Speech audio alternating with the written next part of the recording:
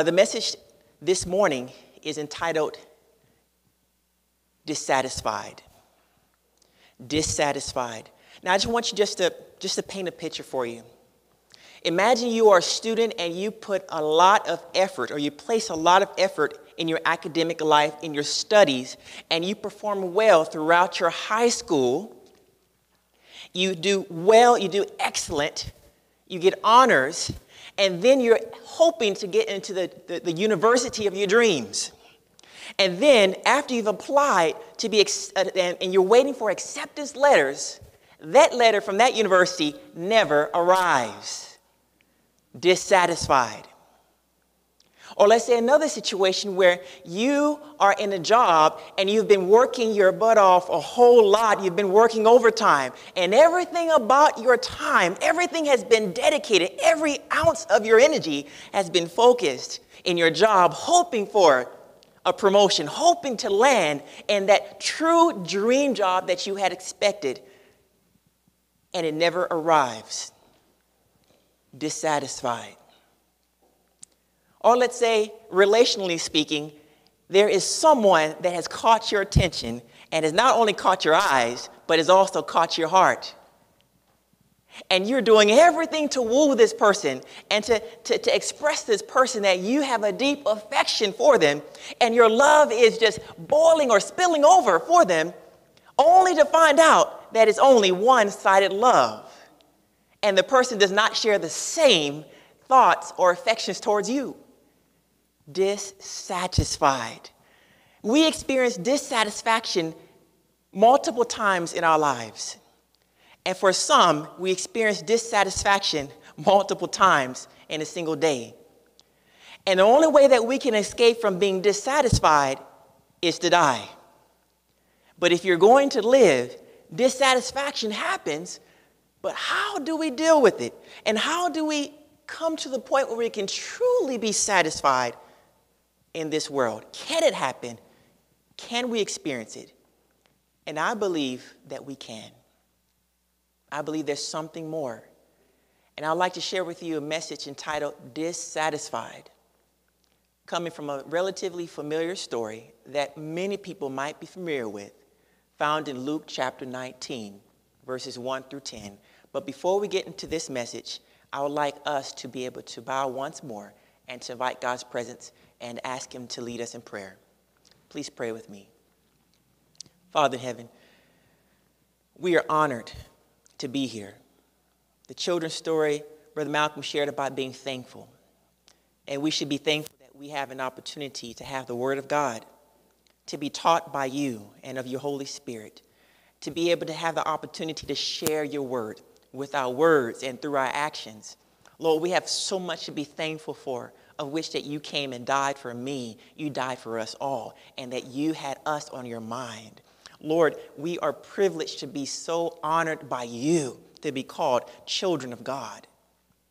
So at this time, as the word is being shared, remove me and may your word be heard. May not the person or individuals simply be seen in this story, in this message, but may above all Christ be uplifted so that we can turn to you and find all that we need. For this is our prayer. We invite your Holy Spirit to speak to both me and those who hear the sounds of my voice. In Jesus' name we pray. Amen. Amen. Dissatisfied. So our story begins with Jesus entering into a city called Jericho. And we pick up this story right here in Luke chapter 19, verse 10. Luke chapter 19, verse 10. And it reads, Then Jesus entered and passed through Jericho. Now behold, there was a man named Zacchaeus, who was a chief tax collector, and he was rich. Now, before we get too far in this message, I want to encourage you. This may be a story that most of you have heard before, and you've heard it multiple times as a little child. And I'm encouraging you not to write it off and say, well, I've heard this story multiple times. I know everything I know about the story. I can turn off this video right now and I can do something else. I want to encourage you that there's something here for each one of us. And I want you to pray to listen intently and carefully, because there's something here that God wants to share with you. The Bible says that Jesus entered into Jericho and then introduces the man here that we're focusing on, Zacchaeus, who was a chief tax collector, and he was rich. It says about 3 things about this man simply in one verse. It says his name, it gives us his profession or his title, and thirdly, it gives us his social economic level or status. Okay, so let's move backwards. Okay, first of all, his social economic status. Zacchaeus is a rich man, and that was probably an understatement. He was probably more than just a rich man. He was probably a very wealthy man. And he had just about everything he could ever dream for or dream of. Everything he could dream of having, it was probably his. He was not a man in want, as many of us here may experience. Wherever you may be, you probably have had financial wants. You probably had lackings and shortcomings because you just did not have enough money. Your salary is just not enough. But this was not Zacchaeus' problem. He was well off, and he was wealthy, he was rich. This is his economic status.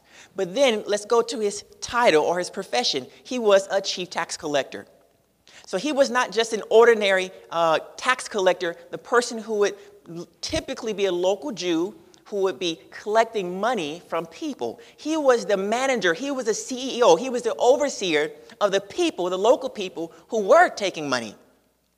So he never had to deal with the local people, but the people saw him with this nice clothing on, and they knew that he was the big boss. He was the man who was in touch with the Romans to make sure that things were going as they should. He was in close contact with the Romans, and a good Jew would never want to be in touch with a Roman who was considered to be their conqueror.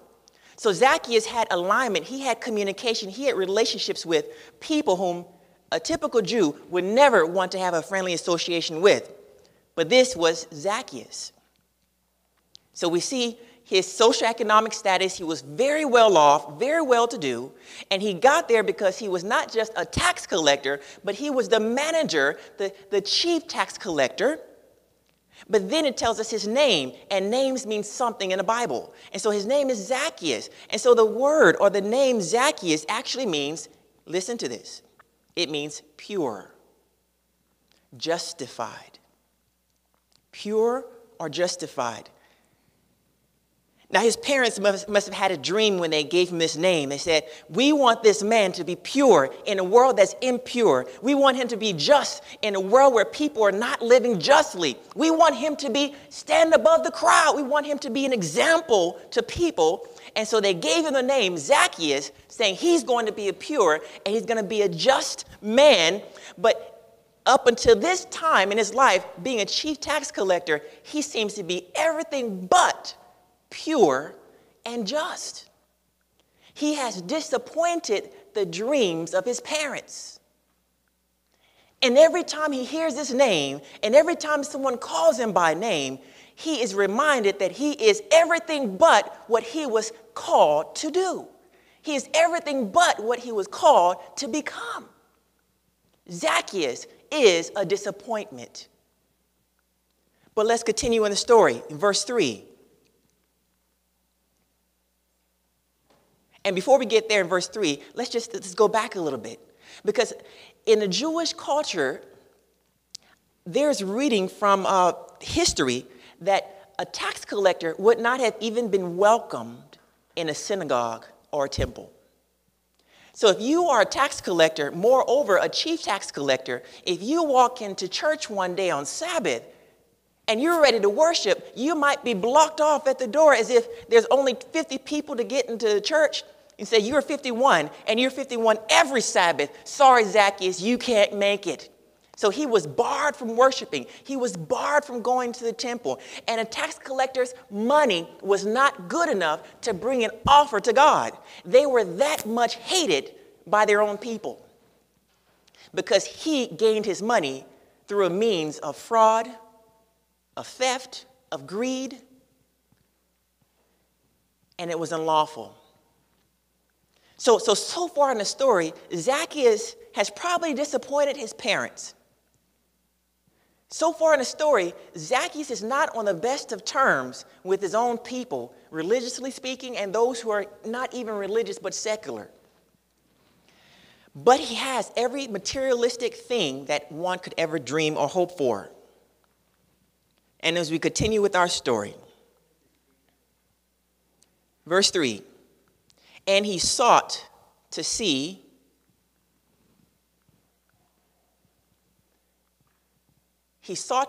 who Jesus was. He sought to see who Jesus was. It makes me wonder why. Was he dissatisfied? Was there something he was longing for that he could not obtain? The actor, who I believe is a Canadian, Jim Carrey, he said these words: I hope everyone or everybody could get rich and famous and will have everything they ever dreamed of, so they will know that it's not the answer.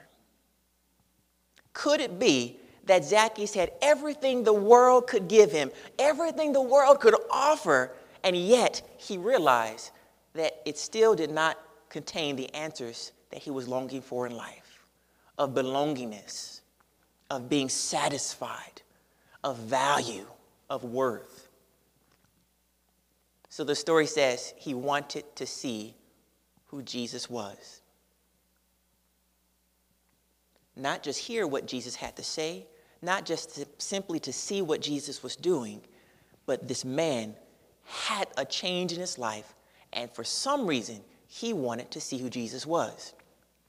Now, true enough, Zacchaeus was not able to go into the temple. He was not able to go in the synagogue, so he probably didn't hear Jesus in person sharing his wonderful messages. But the words of Jesus spread far and wide beyond the area or the country of Israel. It spread out to Tyre and Sidon, and it went all over the place. People heard about Jesus, and they heard about his miraculous healings. They heard of his great teachings, the great rabbi. But Zacchaeus also probably heard of the things that Jesus did, such as that he would make a follower of his who were former tax collector, the tax collector Matthew, Levi. And this was an unusual thing for a rabbi to do, to make a tax collector his follower. That was extremely odd. But there was something about this Jesus that stood out and that seemed to have given hope and a desire and an interest in this mind of Zacchaeus, and he wanted to see who this man was for himself. So we know in Desire of Ages, we're told these things. And I'm just going to go to the bold print there. It says, yet the wealthy customs officer was not altogether the hardened man of the world that he seemed. Beneath the appearance of worldliness and pride was a heart susceptible to divine influences. Zacchaeus had heard of Jesus. The report of one who had borne himself with kindness and courtesy toward the prescribed classes had spread far and wide, and this chief of the publicans was awakening a longing for a better life. He wanted something more. And I know that when we go through life, there are times in our lives where we feel like, is this all there is? After I've worked so hard to get to this particular point in my life, after I worked so hard to get with this person in my life, after I worked so hard to be able to move in this place in my life, is this all that there is? I don't seem to be satisfied. And so Zacchaeus, after he's reached a place in his life, he's still dissatisfied.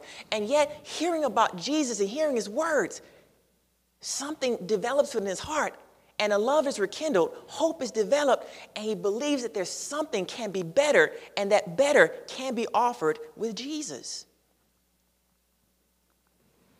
So let's continue. We're continually told that Zacchaeus, he grew up in the church. His mom probably raised him trying to help him memorize the scriptures. He knew the scriptures. He was convicted that his practice was wrong. Now, hearing the words reported that have come from the great teacher, he felt that he was a sinner in the sight of God. Yet, what he had heard of Jesus kindled hope in his heart. He was both convicted, he was a sinner, but he had a hope in Jesus Christ. And that's what the church is about. We give a message that not only convicts people of their sin, bringing the word of God, but we also bring right beside that there is hope in the word of God, friends. So we have two messages, but the hope is no good if you're not convicted, you're a sinner. And to convict people of their sin and not give hope leads to desperation and discouragement. We have to bring both messages, and this is what Jesus brought in his life and in his teachings.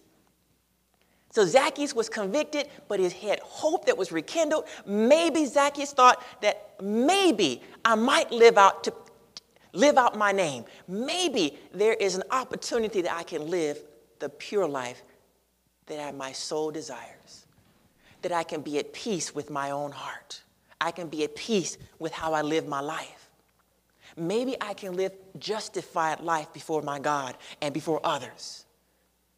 Zacchaeus' hope was starting to return, and he wanted to do everything he could to make it happen. But we're told later on in this paragraph that the fruit of trying to make your life better, the fruit of trying to make things righter, it's not easy all the time. And as he's struggling, Jesus comes on the scene, and he enters into Jericho at the right time. So he wants to see Jesus for himself, and the Bible says, don't taste for someone else. Taste and see for yourself that the Lord is good. And so he desired to see Jesus for himself. Continuing. And as he sought to see who Jesus was, but could not because of the crowd, for he was of short stature.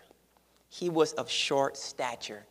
Zacchaeus did his best to see Jesus, and he was trying to make his way through the crowd. But of course, everywhere Jesus went, everyone wanted to see him because he had performed a great miracle. He had just healed a man who was blind, and now they're praising God and celebrating. That story is in Luke chapter 18. So you have the blind man who's now cured of his blindness, and people are celebrating and praising the Lord. And so you have this large crowd, and they're listening to Jesus as he talks and he shares, as he's walking, making his way through Jericho. And Zacchaeus says, I want in. I want this opportunity. I want to see Jesus. And Jesus is going to die like the next week. He's marching his way to Jerusalem here. So as the crowd is going, Zacchaeus says, excuse me, excuse me, excuse me. But people are like looking around like, who is this? Zacchaeus? Why are you here? Look over here. Look at that. But they're saying to themselves, who has Zacchaeus ever helped? Has he ever gone out of the way to support in some way? Why am I going to give Zacchaeus my position? Forget him. Let him wait. Who cares if he has to see Jesus? Or some are probably saying that Jesus doesn't care about him. There's nothing that Jesus can do for him. Zacchaeus is too far gone. He's too far lost. He is a sinner and the chief of them. So no one wants to let Zacchaeus in, and so they're thinking about themselves. I'm going to be able to follow Jesus. So we have Jesus followers, but the Jesus followers are the people who are keeping other people from seeing Jesus. Mercy. I pray that we as a church will never be the Jesus followers in this story, the crowd, who will be hindering people from seeing Jesus. Sometimes we as a church can do this. Sometimes we're so caught up in our thing, in our crowd, that we're unconscious of the people behind us who are trying to make their way inside to be there. Sometimes there's people who want to get inside, but they don't look like the crowd. They don't look like us. Zacchaeus didn't fit in. He was short. He was small. He was very wealthy. He didn't have the best history. He didn't have the best profession. And we look at people, it's like, well, look at their profession. You know, they're a rapper. And I don't know if you're in the right place. You come off with cut off jeans. I don't know if you're in the right place. Maybe the place you're looking for is just around the corner. So we have to be very careful not to judge people by their appearance, by their profession, by their title, by their social economic group, where they were born, in which community. People, if they're brought into the place of God, then God has brought them to the place of God. And so we have to be very welcoming. But this crowd, though they are following Jesus, They are the ones who are hindering Zacchaeus from seeing Jesus. But let me tell you something. Don't let the crowd slow you down and stop you from seeing Jesus. When the burden gets so bad and when dissatisfaction gets so deep and so strangling, you need to keep fighting forward to what you need. There will be roadblocks. There will be setbacks in the way of trying to see Jesus, but we mustn't let this stop us. Zacchaeus was also a small man, and we don't know exactly how small he was, but he had limitations based upon DNA, things that he was out of his control. And sometimes we feel the same way in our lives. Well, I'm just not bright enough. I'm not just smart enough. I'm not talented enough. I didn't grow up in the right family. It's not in me to be able to follow Jesus. I can't do much for him.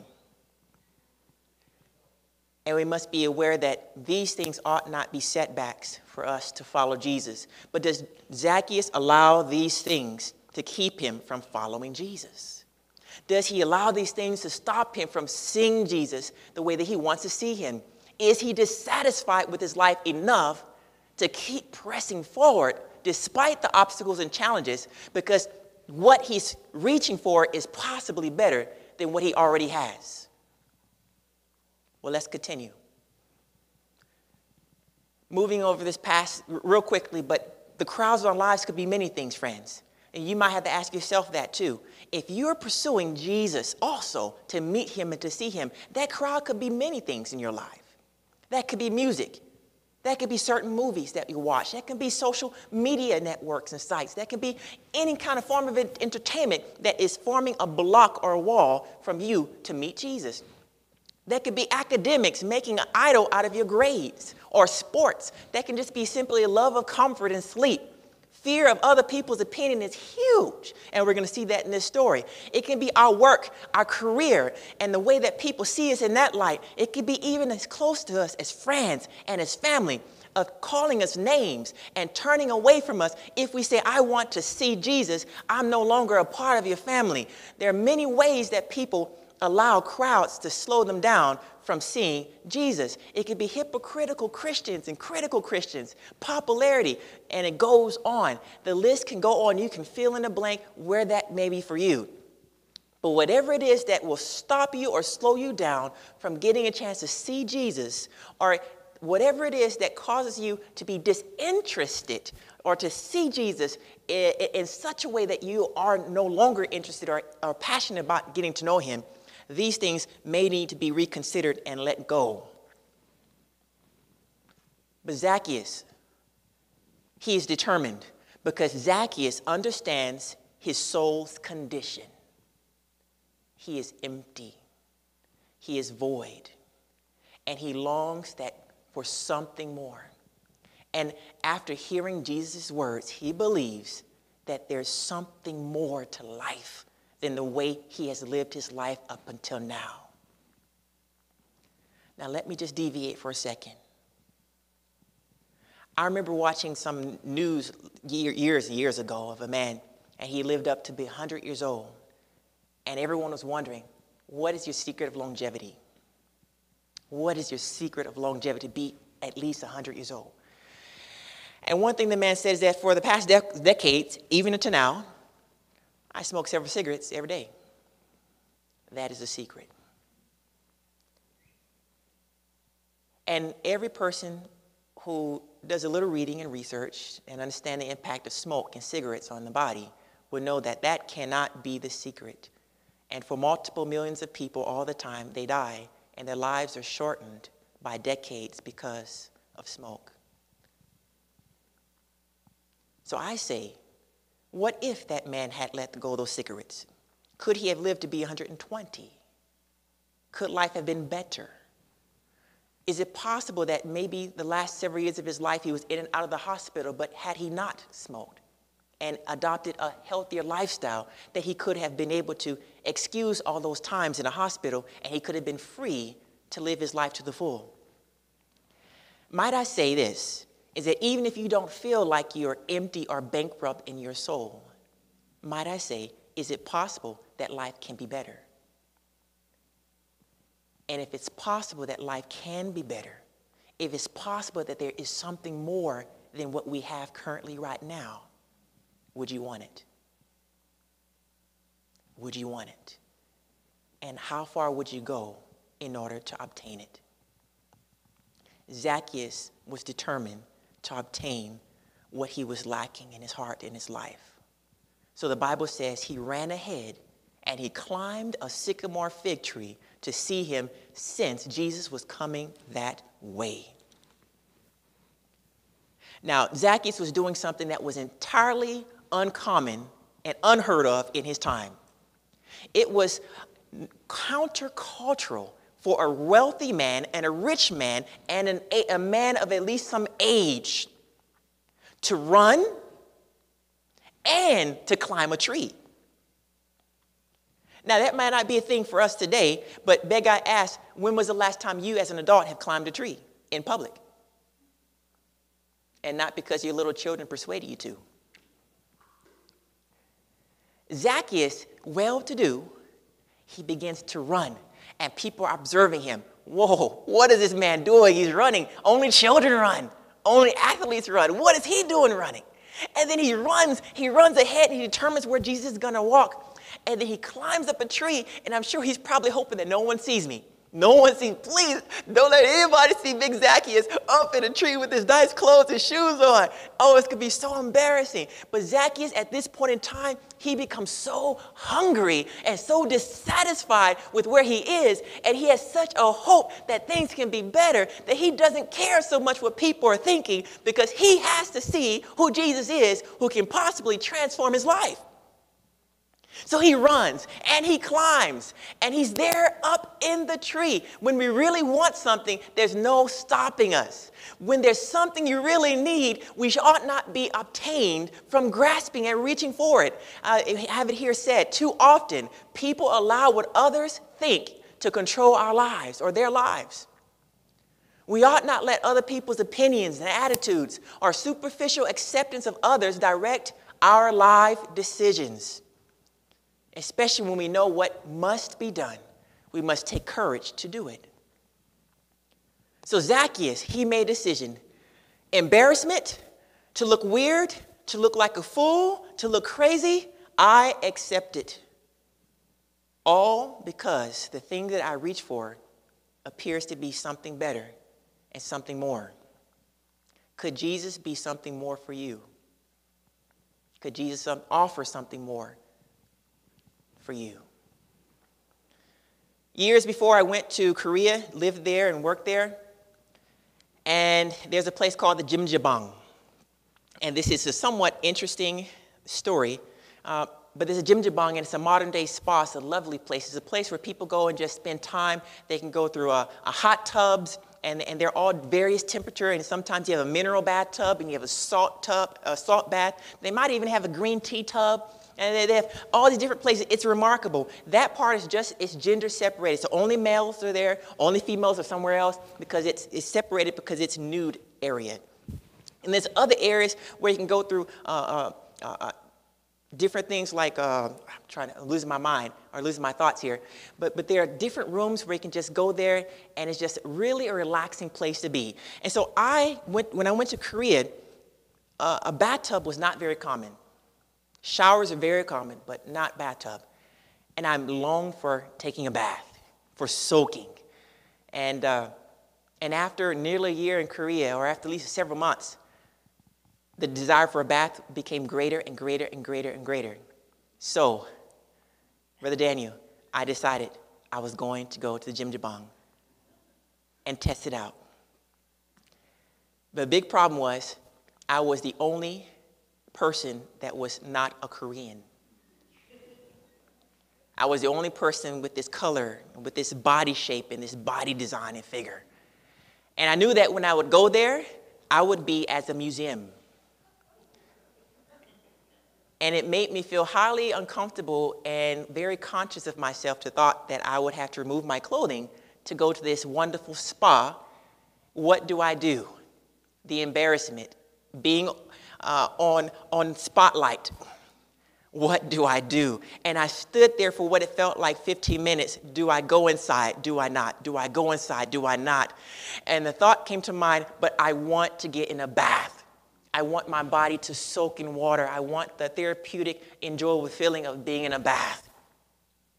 And so eventually, I was able to muster up the courage. It says, come what may, no matter how many eyeballs are looking at me, I'm going to go.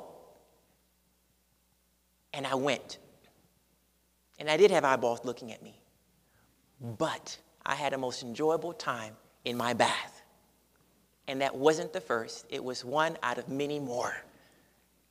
It was a big jump to not care what other people were thinking, because the desire and the hunger for a bath became greater than my concern of what other people's opinions were.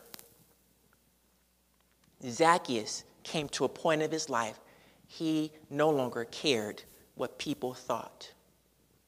He didn't care that it might look funny with him following Jesus. He didn't care that it would look funny with him going to a service or church and worshiping on a Sabbath day, 7-day Sabbath day. He didn't care what other people thought if he stopped listening to certain music and he adopted other music and other videos instead. He didn't care what people thought if his social friend network was a little different, or if his choice of language was a little different. Those things started to care less to him, and he started to care more about a life potential of being really satisfied by meeting this person named Jesus. So we continue on in our story. He ran. And when Jesus came by, he looked up at Zacchaeus and called him by name. Zacchaeus, Zacchaeus, he said. Quick, come down. I must be a guest in your home today.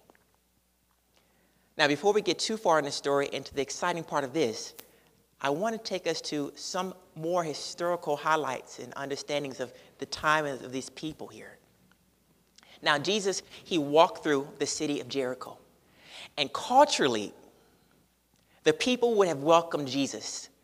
Great rabbi, great teacher, miracle worker. They would have been saying, Rabbi, Master, please come to my home.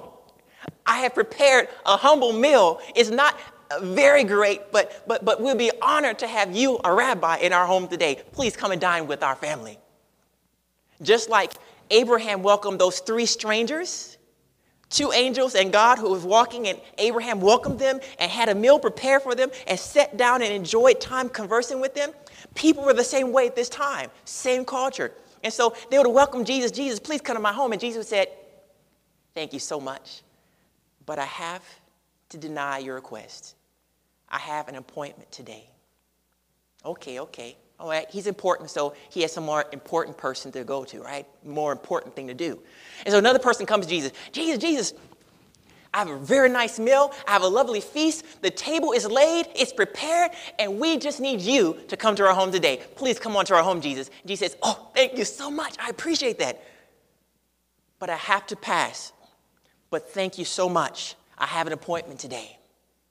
And another person comes, and another person comes, and another family comes. And then finally, one of the priests comes, and this city of Jericho had thousands of priests. It was a priest mecca. And so a priest comes to Jesus looking all, proud and good about himself. And he knows he's something special. And everyone knows his name. He says, Rabbi, we'd be happy to have you at our house today, too.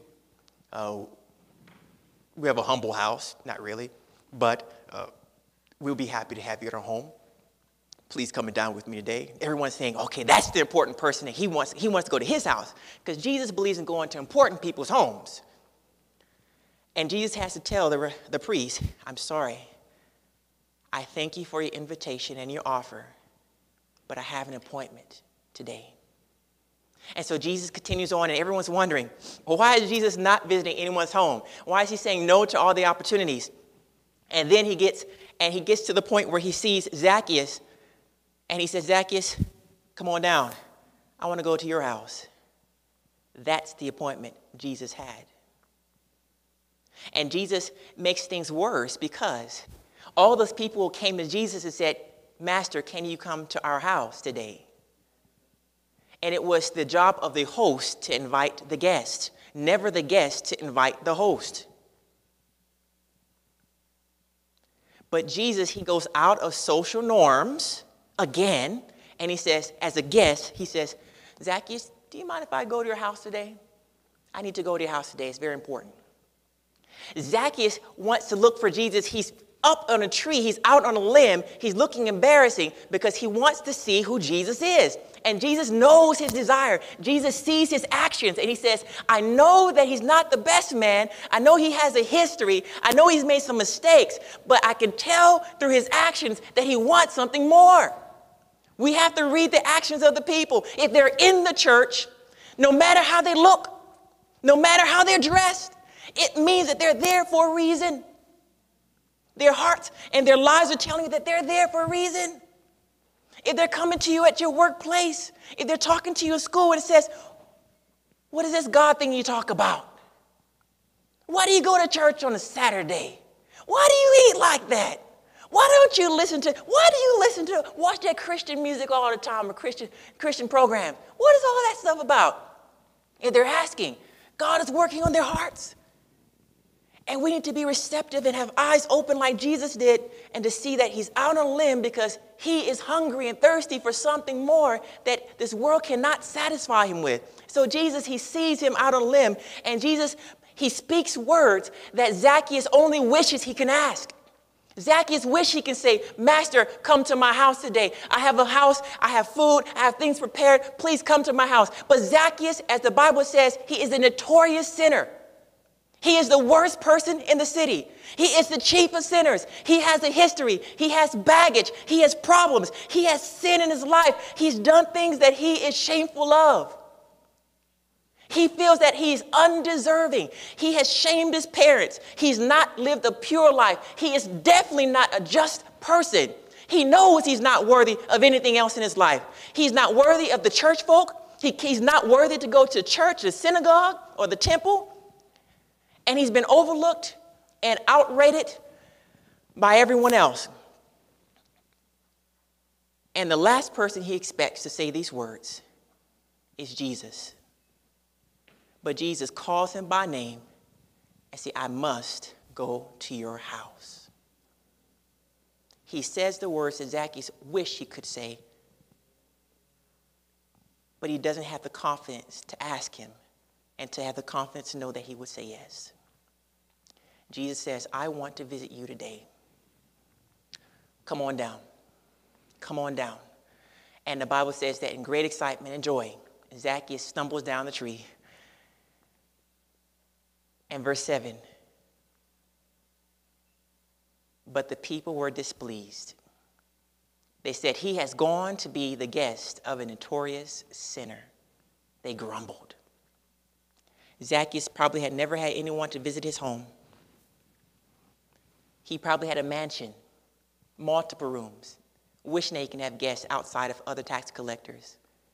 Not a good rabbi who was not concerned about being contaminated by bad people. But Jesus says, I want to visit you. But when the crowd, the Jesus followers, hear this, they grumble. They're unhappy. They say, Jesus has lost his mind. They identify, they make a bad word, say some bad words about Zacchaeus. Yeah, he's a notorious sinner. He's a terrible man, Jesus. But then the insults are not just with Zacchaeus. They are reflected onto Jesus. Look at it carefully. Verse 7. But the people were displeased. He, referring to who? Jesus. Jesus has gone to be the guest of a notorious sinner. They're saying, Jesus, you have lost your mind. You have gone crazy. You have gone cuckoo. How is it that you, a good man, can go to his house, a bad man's house? How is it that you can invite yourself to be with him? How can you even associate yourself to this kind of a guy, this kind of a person? And that's the thing I love about my Jesus is that no matter what our lives have been, no matter the mistakes that we have made, and Lord knows I have made my share, he says, I still want to visit your house today. I want to come and dine. I want to associate with you. I want to connect with you. And I know you by name. I know other people look at you and they say, you're just a tax collector. You're a chief sinner. You're a professional thief by calling.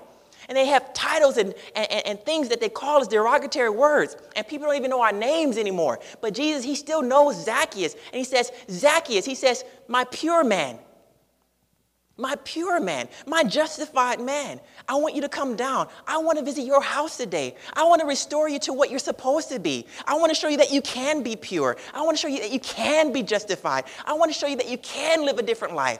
I want to show you that you can be a different person. And so Jesus, he takes the insult.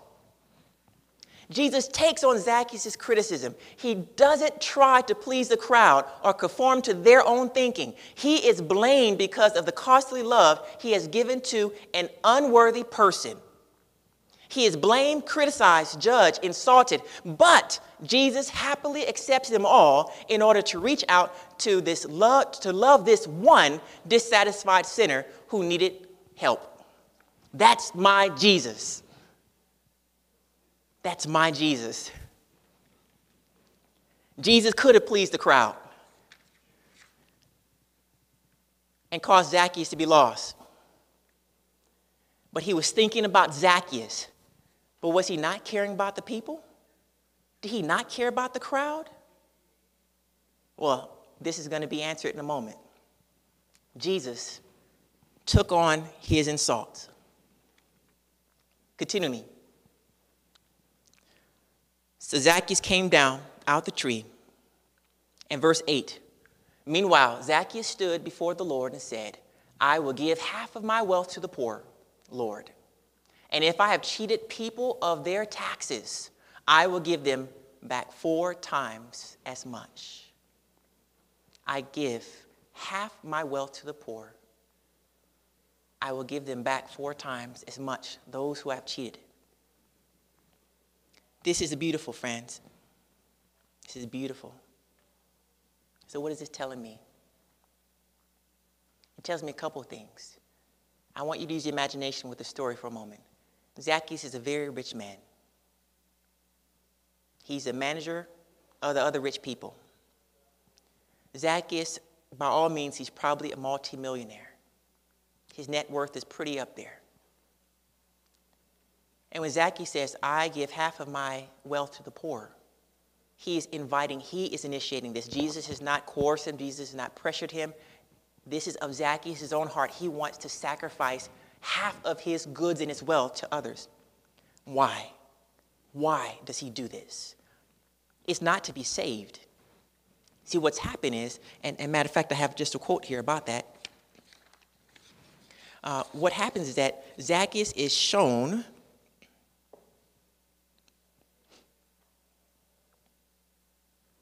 Zacchaeus receives costly love and is thereby empowered and motivated to offer costly love to others. This is from Jesus Through Middle Eastern Eyes, Kenneth Bailey. Once again, it says Zacchaeus receives costly love and is thereby empowered and motivated to offer costly love to others. You see, Jesus, he was willing to associate with Zacchaeus. And the love that Jesus showed to reach out to Zacchaeus without concern of what others were saying was such a great love for Zacchaeus that Zacchaeus was willing to express a great love in distributing his wealth and goods to the poor. When we have contact, when we have a change of life in our heart, it doesn't only affect our minds and our thoughts and our thinking, it also affects our hands and our pockets and our accounts and what we do. Zacchaeus has had a true heartfelt change. You shall know them by their fruits, the Bible says. So Zacchaeus, let's say his net worth, he's about $50 million. He's about $50 million. Zacchaeus says, half of my goods I give to the poor. Now he says, $25 million I'm giving away. Imagine that. Imagine East Hastings Street. And if East Hastings Street and the surrounding area is the town of Jericho. All of a sudden, you walk down East Hastings Street and like, half the people are gone. Where are they? You look at the places where people used to live in the streets, cardboard boxes, like, what happened to everyone? People are doing better now. You look at where the homes were, and the homes are falling apart, and the roofs, what happened? They're doing a lot better now. You look at people who were sick for years, and they were sick for years because they didn't have enough money to provide for their condition and to take care of their health. And all of a sudden, they're taken care of. Everybody's wondering what phenomenal thing has happened in Jericho. What has happened? You know the guy that you're grumbling about, that terrible sinner that Jesus spent time with? Yeah, Zacchaeus. Yeah, that guy Zacchaeus. Well, he gave half of his wealth and his money for all the people here, and it actually changed the society. The poor were a lot better off, and the hungry, they were taken care of, and the naked, well, they had clothes, and just something amazing happened because he gave half of his goods to the poor and to the people. And then he said, I'm going to go above and beyond that. If there's anyone I've stolen anything from, I'm going to make sure I return now and make restitution. I'm going to make things right. And because Jesus took care of this one man who no one, and should I say, who everyone had forgotten on. This one man who the church had forgotten about. This one man that the Romans could do nothing with.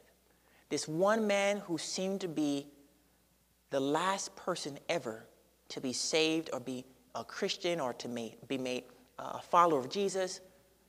This last person who no one thought of, Jesus said, I need to take the time to help this one person who everyone else has forgotten. This one person who everyone has written off, saying they can never amount to anything. Even God himself can't help him.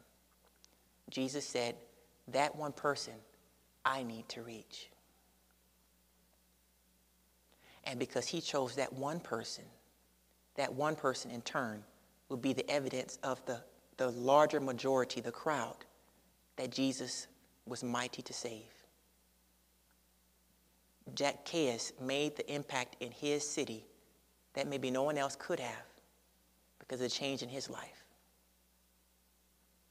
Zacchaeus, as the master tax collector, chief tax collector, he would make sure that all the other tax collectors who he was managing and working with, that they were doing honest dealings.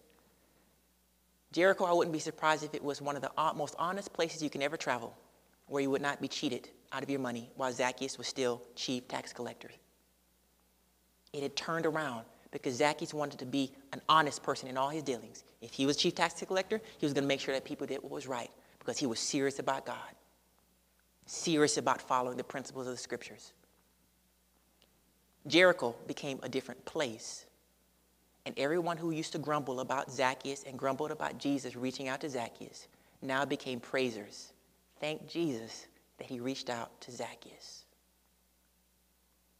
And now the crowd followers of Jesus, they probably became real followers of Jesus, all because of Zacchaeus.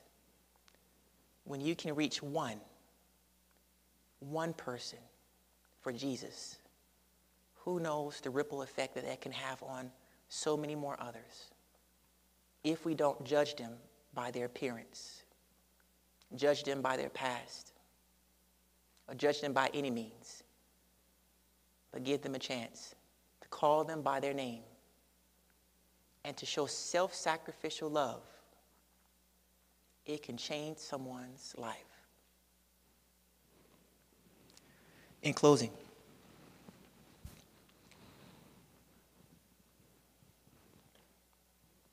verse 9 and 10, it says, Jesus responded, salvation has come to this home today.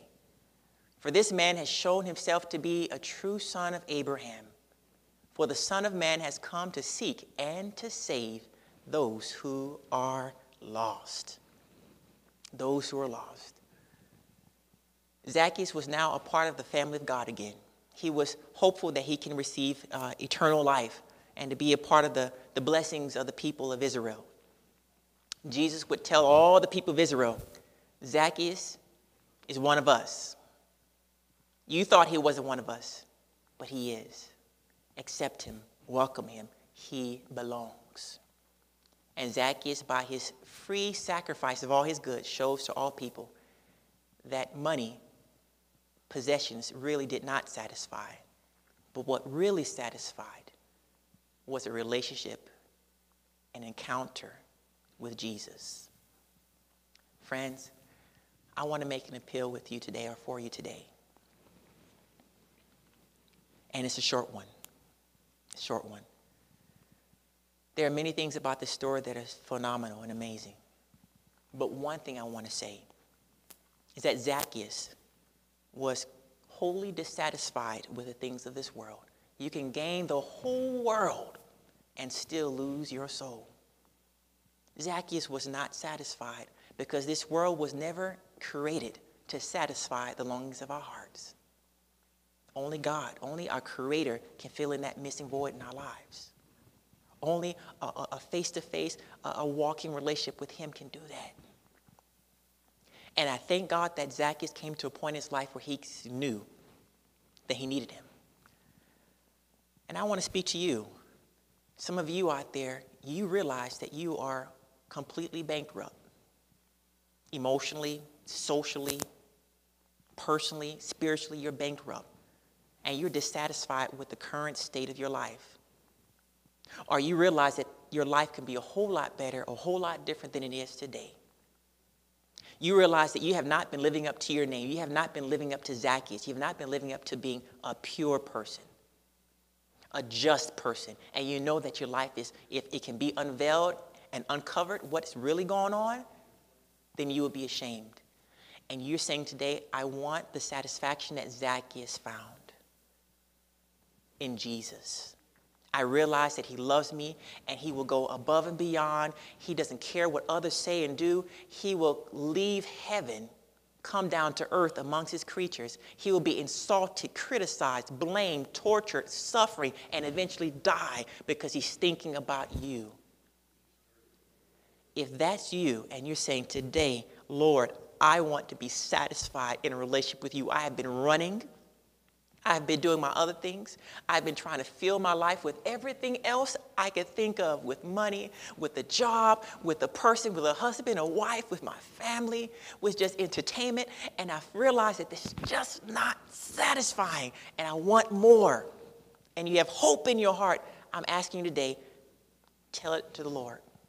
Lord, fill my heart, satisfy my needs and my desires. I want a relationship with you. Or you might say, Lord, I want to renew my relationship with you. I've made a decision before, but I want to recommit myself to you today. I invite you to do that right now, to make that recommitment today, or to make that first commitment today. Lord, come into my heart, satisfy the longings of everything I have and all that I have. Satisfy me, please. And my second appeal for others out there, it might be the same person. You realize that you want to be more like Jesus. And that there are other Zacchaeuses out there. There are other people out there who are waiting for you to come and talk to, for you to come in and be their friend, for you to come and show them some sacrificial love, some kind of kindness, some friendship, some compassion. And you know who that person is, but maybe you have walked past that person, you've ruled that person out, you said that person cannot be reached, they're beyond being reachable, and I can't do it. They don't look like they're ready. And you realize today that ought not be the right spirit, or that shouldn't be the way that you look at them. And God has put them on your mind, and you realize that you need to do something special for that person. You don't need to give up on that person. You need to pray for that person. You need to reach out to them, and you need to do something. Because that can be Zacchaeus that can change his or her community and the world. And you're saying, Lord, that person that you've brought to my mind, I'm going to first start today, right now. I'm going to start praying for them. And I'm going to pray for myself that I have the heart to keep pursuing them as Jesus pursued Zacchaeus. And I'm not going to care about what other people think about me pursuing that person. I'm not going to care about what people say about me. All I know is that Jesus impressed my heart to pray for that person and to show love for that person, come what may. However they respond to it, I'm going to do it. And you're saying, yes, Lord, I know that person, and I want to show that same love of Jesus Christ to that person today. If that's you, I invite you to pray and ask the Lord to help you, starting right now, and give Him free permission to do that. And God will bless you. I'm going to invite you to pray with me at this time. Let's pray, family. Father in heaven, we thank you so much for hearing our word today. I thank you for giving us a word today from your word, the Bible, to share. Lord, we see that you are a most amazing God. And your love for us is beyond comparison. Lord, you do know us by our name. People may know us by our title. People will know us by our reputation. People know us by the things that we do. But you know us from inside out. And you know what we can be. And you are the only one who can help us to become the person that we can be and should be.